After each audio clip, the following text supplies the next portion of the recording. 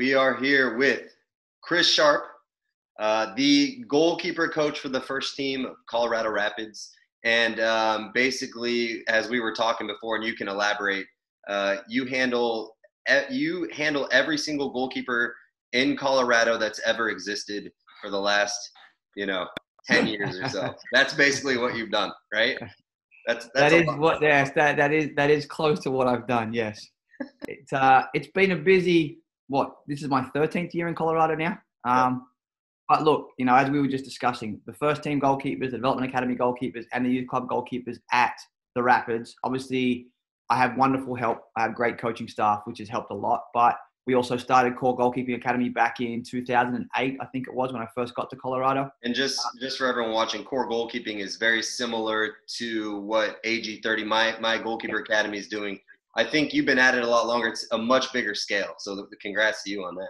Thanks, mate. Yeah, we've been at it for a while. And as I said, look, I've got great stuff. It's been, as we were just talking, it's been an ebb and flow of figuring out the landscape of Colorado and understanding what clubs and what goalkeepers need. But it's become very effective, and it's a 4-season program, winter, spring, summer, and fall, and offering the kids a supplementary program away from their club and the high school stuff, environment for them to feel safe and be safe in, and come and, really work at their craft and ask questions and get a feel from a lot of different coaches.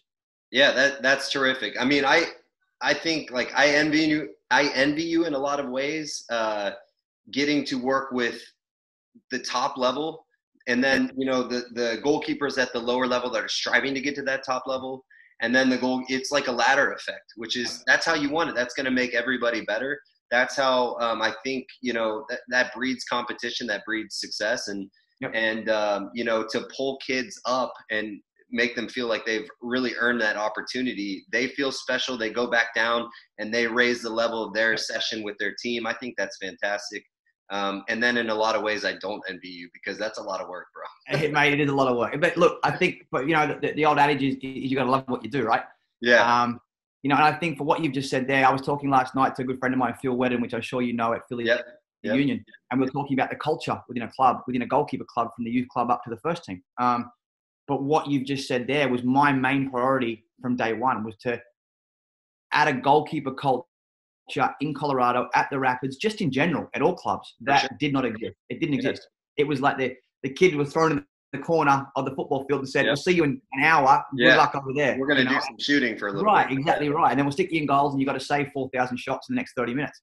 It's trying to, educate the kids and the families that we are very important in the position that we play, but it's also educating the coaches, saying, hey, look, these young men and women need this bit of love every week just to improve their skills.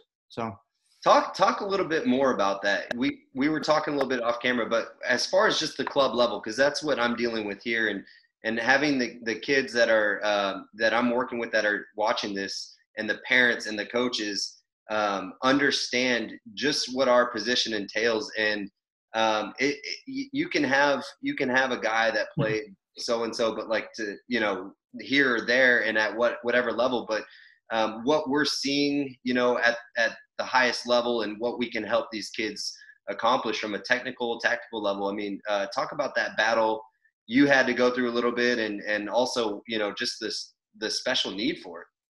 Well, I think it's a wonderful question, and it's a wonderful way of thinking. I think for us, look, the game's ever changing, and it's changed a lot since you and I were playing. For sure. But I think for me, it really is.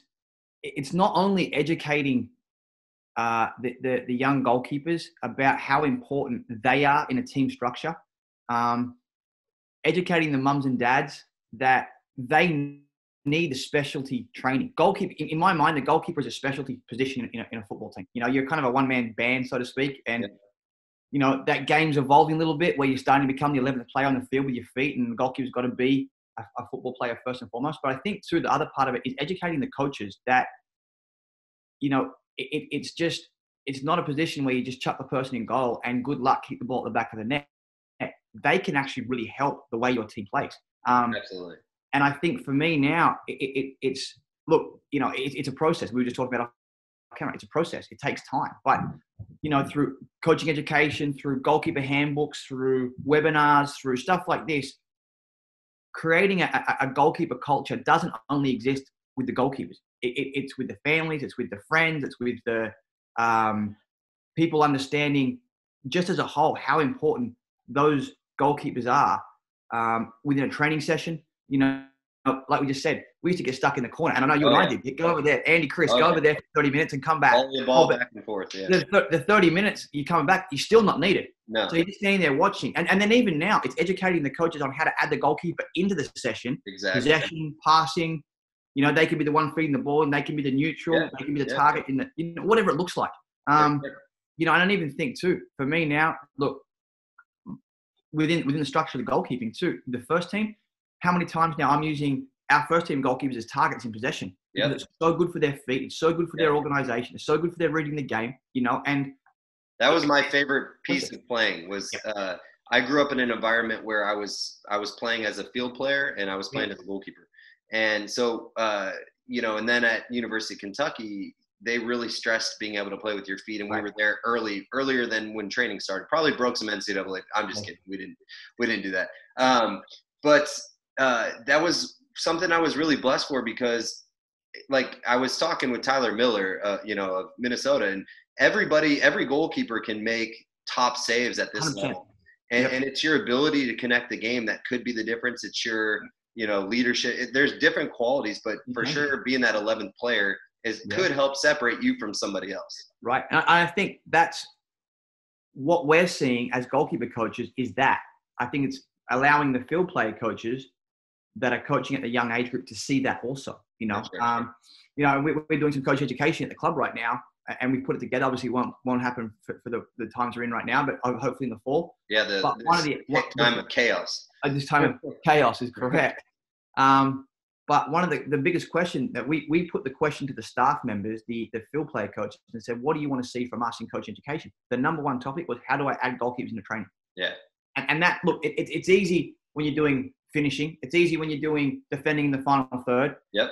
How do you add the goalkeeper in defending in the middle block? Yep. You know, and defending in behind, you know, right, you know, game situations where the goalkeeper needs to communicate the back line. Yeah, you get your teams in the middle block. The coach is feeding the balls in from the side, and every so often, he just pops one over the top. Exactly. You know are you connected or are you asleep? Right. Exactly. So there's things in that, like even possession. We're doing a 7v7+1 in the possession. What do I do with the goalkeeper? Yeah. Well, either the goalkeeper's the +1, or instead of the coach feeding the ball in from the side, let the goalkeeper do it. So they're connected, they're organizing, they're seeing the picture. It goes out off blue. They've got to feed it into yellow. They're thinking, well, not only are they feeding it in, you know, it goes off blue, but they can communicate. Now they know it's yellow's ball. Are we getting our shape? Are we, you know, are we forcing the team to open up now in possession? Right. What's the neutral doing? Exactly. Where is the neutral? You know what I mean? And it's for me, that's sharpening your goalkeeper's senses, because what they do is stand behind a line and watch. Yeah. And communicate and organize and put people in position. It's exactly the same way. Then it allows the coach to go and be a coach, not just serve balls in, you know. And when you open those lines up, people are like, oh, wow, that's actually going to really help my session, you know. But it's look, for me, it was an educational process for myself as well, understanding how the goalkeeper could fit into those moments, you know. And I, you know, I just said to you before off camera, I did a thing last night with Omar from Pro GK, and the people sending the questions. Some wonderful questions, but you know, one of the questions was, how do the goalkeepers find rhythm and positional play in goalkeeper sessions? Because there's no field players, and it's using your goalkeepers as, you know, defenders and attackers, and you know, within those sessions of the small group. For sure. So I think that's really important. That's a great point. You know, before we get into, you know, a few other topics, I just wanted to give everybody more of a heads up of your playing career, your coaching, where you're coming from. Obviously, you played. You're from Australia originally, so you played in you played in the Australian Pro League. Right. You spent some time in the Danish league, right? Yeah. And then I think after that you came over to the States and was playing for Colorado in 2008, I think. Yep. Yeah. So I spent my early years in Australia. I went to England for the best part of 6 years for do my YT, you know, for Blackburn and Southampton there. Yep. I then went to Denmark and played for 2 clubs there, Viborg and Kuya. And then in 2008, I found myself in Colorado. What was that process like coming over to the States for you? It was good. It was interesting because in 2004, I came to Colorado for a little bit of a break in between our Australian season and before the Olympic team was announced. And the coaching staff that was there then, John Murphy, Fernando Clavillo, was still the same coaching staff when I left Denmark. So it was just a process that guys would like come back. You know John Murphy. Yeah, Murph was the goalkeeping coach at the time. So I'm trying to figure out if we crossed paths and if the reserve league was still even a thing back then. It was. Yeah. I think. Because I was with the crew. That was our championship season. Is your first season? Colorado. But then you were at Columbus. I was at Colorado. I think the reserve league ran for maybe 08, 09. Oh man, great time! Absolute shambles because you play at 10 o'clock the night after. The morning after the game, the night before. People don't understand. I mean, they go to the first team games. Let's say Saturday night during this reserve league. Your average fan will attend the game, have a great time. Go home, wake up, talk about it, watch highlights. When they're waking up, doing that stuff, eating breakfast, we're warming up playing a game where no one's motivated other than either keep your job or earn a new spot. Or just kick somebody for being mad about it. Right, but like you said, imagine an away game. Your game finishes at 10:30. Yeah. You go back to the hotel, you have dinner. You're probably not getting into bed from 12 o'clock. Exactly. Then you're probably not falling asleep for another hour after that. You've got to be up at 7, and then your job's on the line the next day. Yeah. But I cannot tell you. And for some reason, this sticks out in my mind. We played Houston Dynamo away at the nighttime. We lost 2-1. Oh God. We played them the next morning, and I remember rolling up and looking across the field, and their team was like Brian Ching, Brian Mullen. I was like, what? How is this happening on a Sunday morning? Like, these are guys that are legends in our league. Yeah, exactly. And the group in front of me was me, it was Terry Cook, it was Kelly Gray, it was Jose Burciaga. Like, our team was unbelievable. Yeah. Colin Clark, Jake Peterson. It was, it was an MLS team. Yeah. Playing on a Sunday morning. Yeah. It was frightening. Yeah, I just loved it when you'd have that, and then like sometimes in Columbus, you look at your players in front of you, and they wouldn't even have names on their jerseys or numbers. No, and they were trialists coming in. Sometimes you didn't know the person in front of you because they were flown in the night before because you need an extra player. Yeah. It makes for great stories now when you talk to everybody back then. But back then it was a grind. You were grinding like those mornings. Yeah. Man, these kids have it easy today, don't they? Yeah, you're right. Man, obviously you had a great playing career, and correct me if I'm wrong, but when you got with Colorado as a player, you started coaching immediately, right? Yeah, let me correct you. I had an okay playing career. A great playing career I had a great time. My football took me to some great places to meet some great people. Yeah. I don't think you and I faked enough people to make it, Yeah, I was about 26 years old. I realized I was a good number 2. I realized I was getting moved from club to club, not for being a number 1. Yeah. And it's funny because it comes full circle. I was at Viborg in Denmark. Sweden's number 2 was our number 1. We were in the Royal League. We were top 4 in the Danish Premier League. I got lucky. It was a good team. Yeah. But I got the move because if they needed me for 5, 6, 7 games, I was okay. I wasn't the best goalkeeper. I was a great trainer. I was a wonderful teammate. I had good feet, which helped at the time. But I didn't have a great playing career. I didn't reach the levels that I probably could have reached. But I realized at about 26 years old that I was a good number 2. Well, I'll tell you, there's a lot of people that would trade their window for yours. So sure, but come full circle. Yeah. Now the position that I'm in, that has probably set me up because now I can relate to the 2s, to the 3s. The number 1's always happy because they're playing. 1's great, yeah. 1's great, as you know. But the 2s and the 3s and the 4s are the ones that are grinding hard every day to try and push the number 1 and get better and keep their job. And I can relate to that. And that's really, really, really helped me over the course of the last 8 years. But to answer your question, yes, I got to Colorado. The development academy started the year I got there. we only had the U16, 18 team and didn't have a goalkeeper coach. And the director said, would you like the job? And I said, yeah, let's go for it. So yeah, that's awesome. So you were connected with the club. It set you up long term, and come to today, you're like we talked about earlier. You have your hands in a lot of things, and you're passionate about it. That's what you want out of life. So congrats. Yeah, that's awesome. Yeah, I love it. I love what I do. I love the kids. Look, at the end of the day, too, I've got a passion just for helping people. Yeah. And if the kids are getting better, and it doesn't matter if they're on the 4th team looking to go to the 3rd team, if they're college looking to go pro, if they're pro trying to stay as a pro, it doesn't make any difference. If I can offer help and I can do it because I love doing it, for me, mate, it's the best job. It's the best job.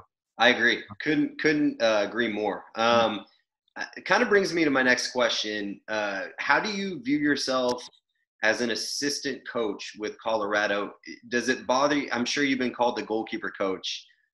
Does that specific definition bother you at all? No, okay. I love it. And I'll tell you why. It's a wonderful, wonderful question and conversation I've had with many head coaches. I want to be the best goalkeeper coach. I have no desire to be a head coach. I have no desire to be an assistant number 1, because the number 1 and the number 2 assistant they have aspirations. They have aspirations to be head coaches, and they have specific roles and responsibilities within their, like Peter and Kerry and those guys. It's my job, and my only job is to be the best goalkeeper coach that I can possibly be for the head coach. And whatever tasks that entitles around that, which is set pieces for me. Yeah.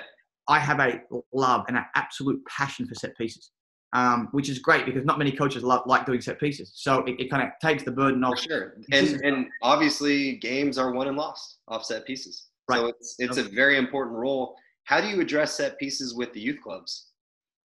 Do you? I address the set pieces with the development academy. Okay. So that's kind of my role as well. It's kind of morphed into that. It all filters down.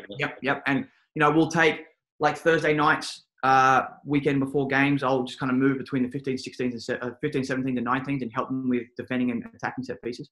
The youth clubs are ever evolving and we're trying to get there now. And the reason I say ever evolving, because every coach has a different idea and thought about how to set up and defending and attacking. But is there a right and wrong way? Absolutely not. But trying to find a unified, now I've only seen it through my eyes, but trying to find a unified way of doing it, because the goalkeeper defensively especially is the one that gets stuck if they have no idea what the setup is. Yeah.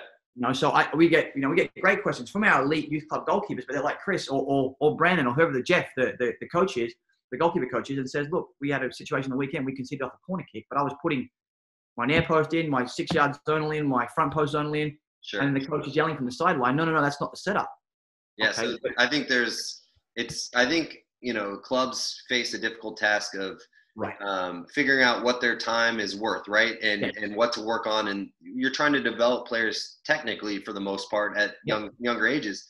So the one thing that gets left out is the specifics of set pieces. So I think we can all probably do a better job, and maybe that's something we can talk about, of just giving them a standard way of setting up, making sure your goalkeepers understand that, making sure the coaches, hey, if we can help them address that, that's because I do get a lot of that as well. So, we don't know, our team doesn't know that it's not addressed. But that is a major problem. It's easier to address at the higher level, obviously. It is. And it's easier to address when you've got smaller groups, or like, the DA, you've got 12s, 13s, 14s, 15s, 17s, and 19s. You're only addressing 6 teams. And each coach has obviously got their different opinion. And I don't go into the set pieces in those DA teams and set them up the way we do.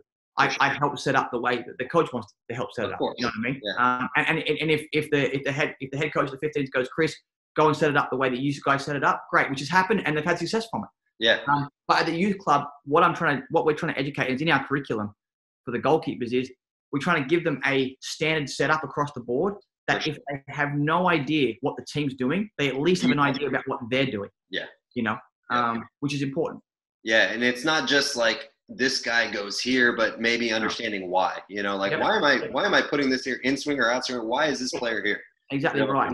Why do we leave the back post a little bit more open? But we've got more time to get there. Exactly. So it's just those intangibles. But again, it goes back to the point of coaching education. In our coaching education, for the goalkeeper side to the field player side is, guys, once a week or once every 2 weeks, you've got to spend half an hour on set pieces. A, it can score your goals. Yep. And B, it's a way to, it can win or lose your games, as you just discussed a minute ago. So, you take advantage of the teams that aren't addressing this, you could absolutely have a field day. So, the next thing, as far as from the club level, because that's mostly what I'm dealing with, obviously, what is the biggest weakness or most glaring thing that you're seeing from a grassroots level in goalkeepers today? Like you and I grew up in a different time. I'm not trying to sound old, but like, what is something that drives you crazy when you look at it? Because I can tell you a few things here that we're trying to change in culture, but what do you see most consistently there in Colorado? One thing that is absolutely killing me is the kids not taking their own goal kicks. It drives me batty. Yeah. We're at 15, 16 years old and the centre back still taking the goal kicks. Yeah. Now, it's a problem, because that hasn't stemmed at 15 and 16 years old. Yeah. That stemmed from 9, 10, 11, 12, Exactly. where now look, the game is changing, yes. But before, it was the centre back could hoof the ball down the field and we squeeze the lines. But it's happened through that person's 12s, 13s, never developed a never kick. Would have to. Yeah. Right. Look, I think that's a big one for me. The other thing that really right now is starting to be a bit of a glaring gap in our time frame, Tim's time frame, Casey's time frame, Brad's time frame to now, is the personality and presence piece. Yeah. That's my number one. Yep. A lot of the kids right now, and again, I said it to Omar last night. Someone asked me, what am I looking for in a young goalkeeper? That is the number one thing when I see them. It is how they carry themselves. Man. Presence, personality, chin up, shoulders back, chest out, how they talk to their peers in a goalkeeping session, how they talk to their teams in a team session, how they're leading the team on a field on a Saturday. That is the number one. And I'm seeing a big gap come in now because, the social media, the on the phones. Everybody's – that's what I see it. Perfect. Yeah, it's a very different feel for a human being now than when it was when I didn't have a computer when I was growing up. Yeah. I had a Sega Mega Drive, and my mum said, "Get outside and go and play." Yeah, exactly. And that is just, it is not happening now. And I think that there's a few things last night popped up and some great comments. Neil Thompson at who was at LAFC said, we played Rapids in the DA, and their goalkeepers always have great presence. It is the one thing that I look for in my gut. You will not come and train with me in the first team, the 19th goalkeeper, if you A, have no presence, B, can't take the first team goalkeeper giving it to you, and C, you cannot serve a ball. Yeah. So that to me is probably the numero uno thing that I see across the board that is the biggest issue right now. I'm glad you said that. That's something that when I do small group sessions, I have certain expectations for each of my groups. And if it's a younger group, it's trying to develop that culture. Initiate it. If it's a middling group, they've been exposed to it. So how can you push yourself to, have more presence? But when my oldest group, and I get it, school comes into play, they're training with their club team multiple times a week. It's exhausting and they're trying to do homework. I get it. Right. But when they're mutes and they don't bring energy to a session, it drives me crazy. You can't be a quiet goalkeeper. Yeah. You can't be a quiet goalkeeper. And look, we have a saying at Core, we have a saying at Rapids, create atmosphere. And I hear it come out of my goalkeepers all the time. Create atmosphere. Now, here's the other part of it.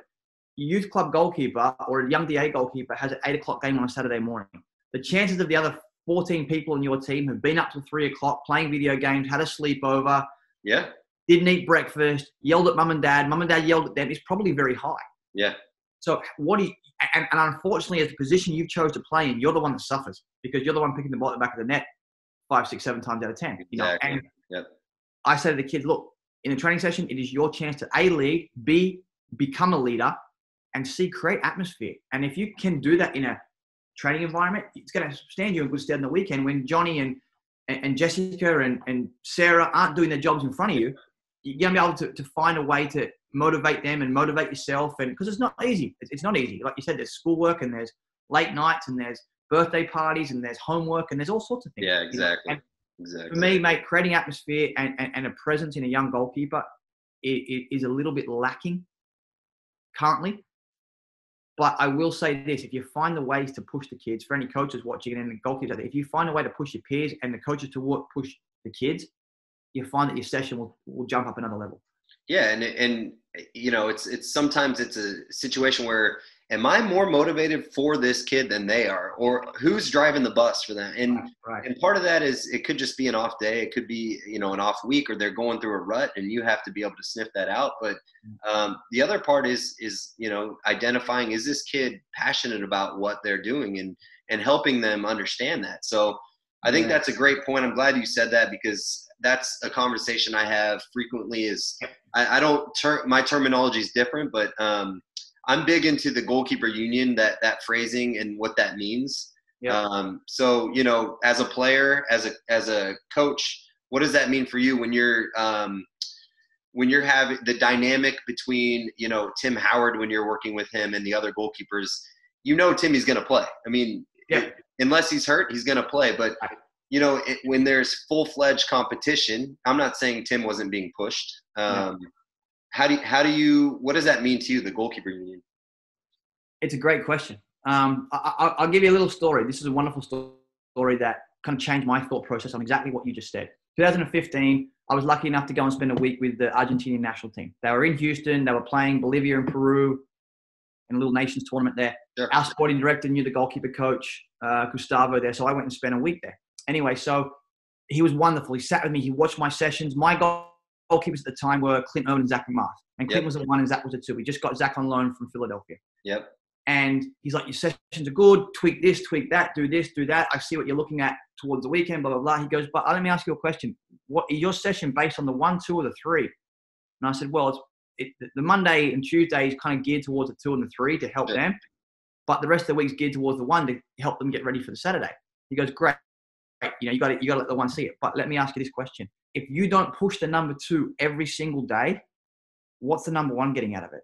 And I kind of went, wow, I didn't think about it like that. He goes, because the number 1's going to be happy they're playing. The number 2 is the pivotal person in your whole group. Because if they feel like you said, if Tim's going to play and Z's going to sit, Zach knows he's not going to play on the weekend, but T knows he's playing. And you're working for Tim anyway. But you've got to push Zach as hard as you can to get as close to Tim as possible. And the number 3 will just catch up naturally. Yep. And it kind of made me change my thought process and my philosophy a little bit. Now, let's go back to that year. It was in June. Clint was having a great year. Zach hadn't played a game yet. Clint got player of the year. Yep. But we sold Clint at the end of that year to Toronto FC, and Zach became our number 1. Yeah, I remember that. Zach had the best start to his career, the start of 6 months that he's had in his career. Best goalkeeper in the league, best goals against average in the league, best save percentage in the league until Tim got there in 2016. But I said to Z, none of this would have happened if we didn't do what we did the year before. Because it allowed me to turn his whole game upside down in 2015 in preparation for what happened in 2016. Now, we signed Tim. I had the best goalkeeping duo in the league by none in Zach and Tim. It was brilliant, That was my next question. You can delve into that after this point, yeah. But Z had the best 6 months of his career up until, and he started out well this year too at Salt Lake. Yeah. But it goes back to what we did the year before. I changed my philosophy to push Z, which in turn ended up giving Clint one of the best years of his life, which in turn got him sold and won a championship at Toronto the following year. But it made put Z in good stead for the following 2016 campaign. And I look back at it and go, wow, he was 100% correct with that process. So again, to answer your question, that to me changed my philosophy. Pushing the number 2 or gearing things towards the 2 to make sure that the 1 was being pushed, always felt the pressure, and the 3 was catching up. Yeah. Yeah, I think sometimes when I set up my sessions, if you have 8 kids, you're splitting the goal and you want to do 4 here and 4 here. Yeah.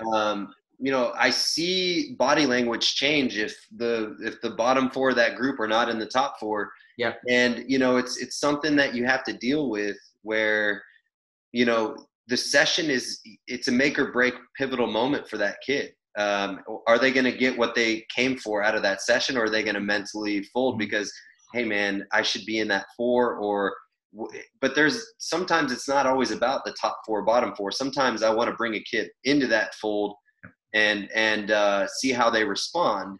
Right. What is your advice for that type of situation when dealing with a group environment?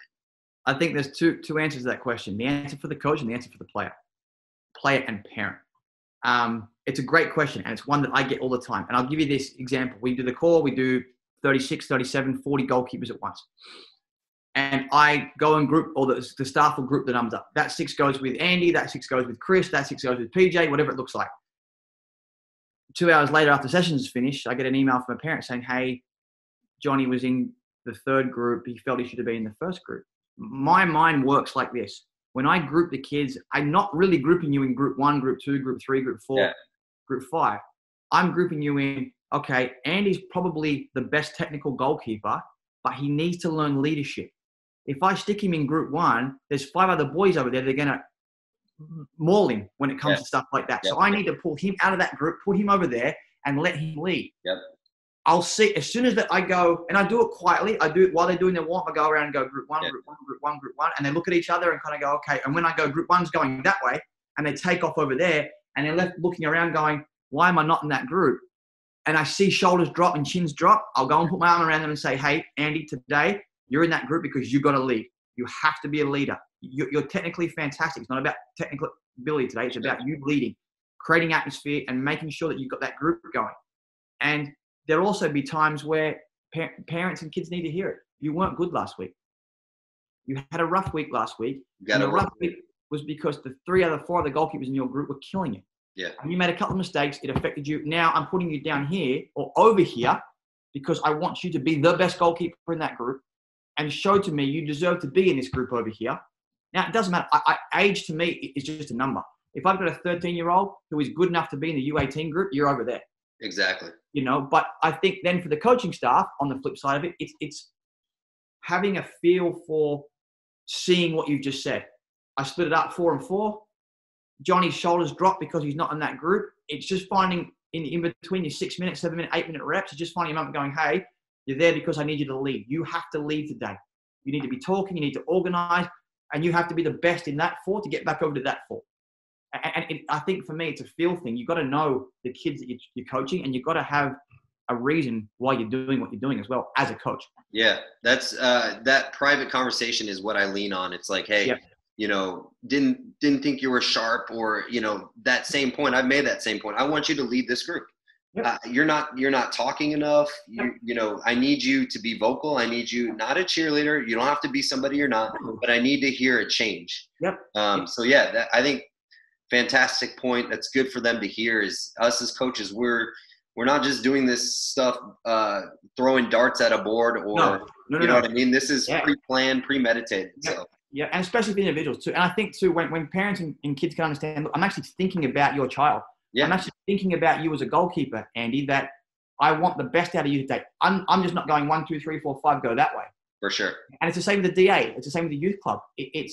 There is premeditated thought process to it. Now, I have a very, very good group of 15 to 19 goalkeepers, and it's showing right now they're posting things on WhatsApp, trying to stay active, but they will finish their session from 4:30 or 6 and come back and help the 12s, 13s, and 14s out. And I don't ask them to do that.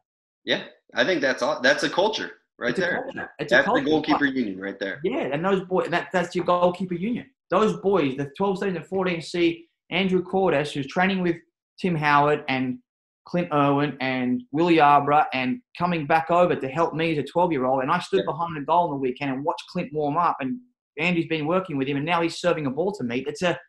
It's a snowball effect. Oh yeah, that's fantastic. That's good. So a couple more questions, man. I really appreciate your time. Absolutely. It's been great to talk to you. I know we've talked a little bit here and there off camera, but what was it like to work with Tim Howard? This is a guy that I grew up watching. Wasn't the guy that I first initially drew me into goalkeeping, but definitely somebody that motivated me, but just by watching him to get better. Yeah. Look, I personally can't speak highly enough about T. He has become one of my best friends. Awesome. A dear confidant in anything walks of life. Even now, he's at Memphis and we speak every other day. In fact, I owe him a return phone call from yesterday. But you talk about understanding why he was where he was. The very first thing he said to me in 2016, he called me after he signed March. He said, Chris, look, I've had a conversation with Pablo, who was the head coach at the time. He wanted me to give you a buzz. He goes, look, I am absolutely subservient to learning new things and doing new ideas. That was the first thing he said to me. And I was like, wow.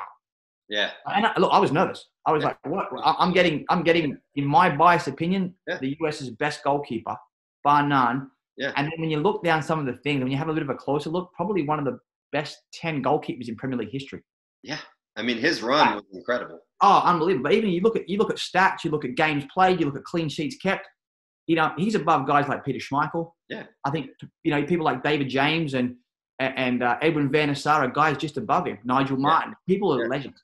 And look, first and foremost, he was a workhorse. He was an absolute workhorse to a point where we had to start pulling the reins back, in his later career because, I had to get him ready for the weekend. And he was still working like he was 25 years old, Monday through Friday. Wonderful, wonderful trainer. Had a switch in his mind where as soon as he stepped across the white line, the switch was on. Had the ability to pull people together in a locker room. He looked after the young guys. And to be fair, would sit with me more so over the telephone. Would want to talk about the game the next day on the phone. I'd send him his video, cut his video up. We'd spend more time texting and talking about it than we would at the training ground because it was time to train. And, he just his thought process never stopped. And it was, he would call me in the middle of the night. I just thought this about this player and why aren't we doing this? And like, it was frightening. And it actually changed my thought process because I've only ever had young goalkeepers. I had Matt Pickens for a little bit. Yeah. But, Clint and Tim and Zach and Joe Nasco, and you look at all the things. T was the oldest goalkeeper I've had as a pro coach. Yeah. Which gave me so much more tools in my toolbox. And the learning process. Yeah. But I mean, you talk about knowing or seeing why he was as good as he was and where he got to, absolutely frightening. Yeah, that's awesome. No, that's great. That's great insight. I mean, I'm sure, guys, when he signs, you know what the deal is. So right then and there, you have to kind of flip a switch and say, okay, but to learn under that, if I'm a player and I know Tim's coming, I'm not going to be obviously thrilled. I want to play, but it's also an opportunity, Right. And I think that's really healthy to understand is, how many people will have that opportunity to play under a guy like that and possibly, just become a sponge around somebody that's been around as much of the game as he has. So you talk about leadership too. Yeah. We'll be in team meetings and video meetings and post-game breakdowns and stuff like that. And look, he was the captain. He was the most experienced player in the dressing room, probably the most experienced player in the league the 4 years he was here. But he had the ability to grab a room and everybody listens. Yeah. Everyone listens. When he was talking, it's caught. Yeah. And for me, for Zach, for Clint, for everybody that was around him, even the young goalkeepers, it showed them now. Clint stepping in as the number one, Z going to Salt Lake or Vancouver and Salt Lake as the number one. That there is a bar being set for what you've been around, and I hope that the guys, and I've seen it, they have taken that leadership role and that responsibility. That okay, T's voice is gone now. Who's stepping up? Yeah, is it Clint? Was it Zach at the time? Do you know what I'm saying? And I think for me, that was so important for those guys, and even little things like T has little quirks and perks on the field he would do with his gloves and stuff like that. Those guys naturally started forming those habits, just watching him do it. So he was so influential, such a big presence and a big leader in the group. But for me, for any kid watching this, and you look back at those guys, I know exactly why T was one of the best goalkeepers in the world through that run. And it was absolutely no surprises once you got to work with him. Yeah, that's fantastic to hear.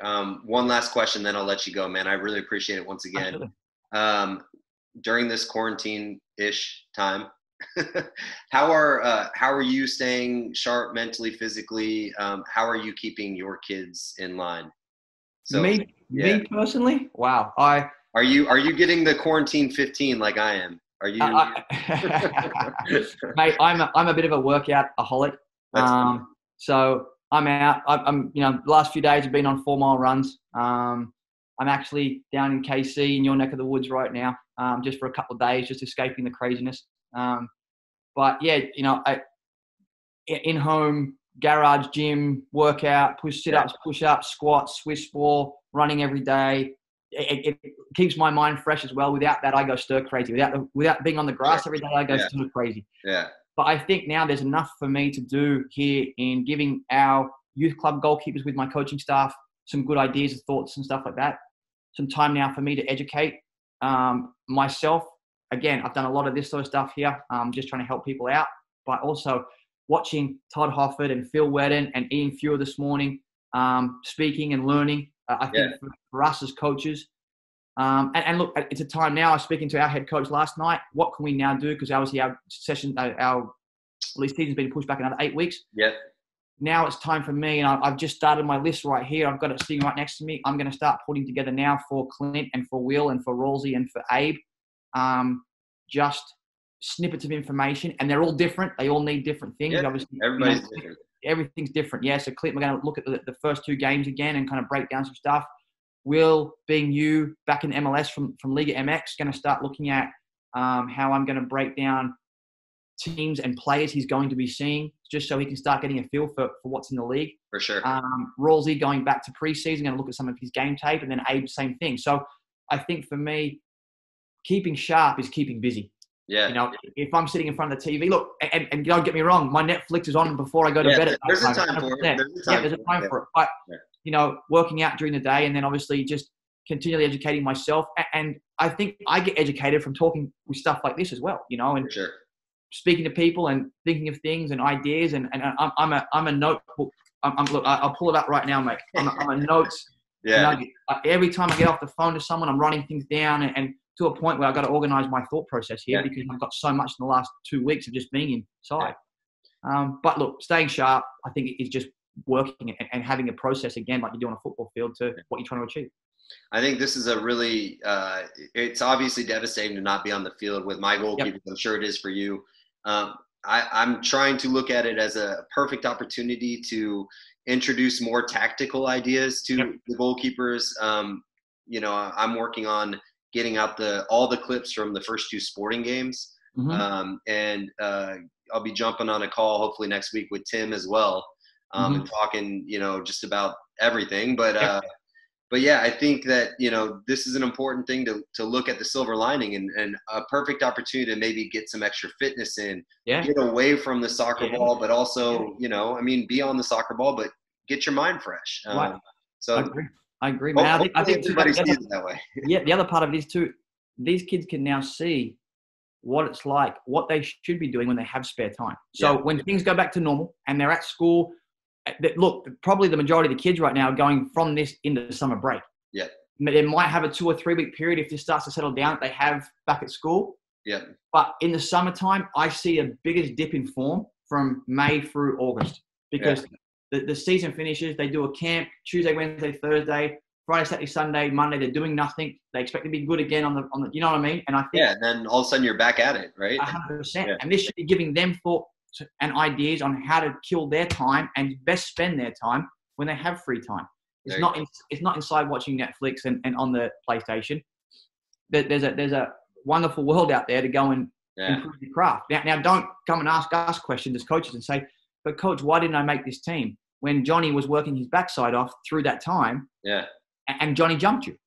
Yeah. And that to me, they're wonderful learning times, but I think in this time for the young goalkeepers of any age group, any level. I was talking to Clint day before yesterday, and he's in his garage working out with 50-pound puppy food bags. That's what he's got. Like being creative. You know what I mean? It's whatever it takes. Yeah. Rocky Balboa in there, Rocky Balboa. Munching things of meat, Yeah, exactly right. So. No, man, I think that's great. I think, like you said, it's a mentality, and hopefully we all just relax a little bit and adopt the right mentality. And man, I just really appreciate your time, Chris. And I know you've been making the rounds like Good Morning America and stuff, basically. I love it. But I wish you and your goalkeepers the best, the best of luck during this time, and hopefully everyone stays safe. And then when you come to Kansas City and the fans, some of my kids are watching you warm up the goalkeepers. Yep. Maybe they can give you a little shout out as well. So please, yeah. And look, I'll say this to everyone. Last night I did this thing with Omar, and a couple of days ago some other people. But I have time as well right now. If anyone wants to look, call Goalkeeper Academy up on Instagram, follow us, throw some stuff in the DMs. I'm happy to answer questions. And last night we had 50 odd questions come through. I'll spend my time working, to get through those questions. So call Goalkeeper Academy on Instagram, look it up, and then just DM me with any questions. I'm happy to help. Yeah, I'm really impressed with what you've been able to do there. It's something that I'm trying to do here as well. So obviously appreciate all of the insight and look forward to talking with you again. So appreciate your time. Anytime. Thanks, Andy. All right. Bye. Bye.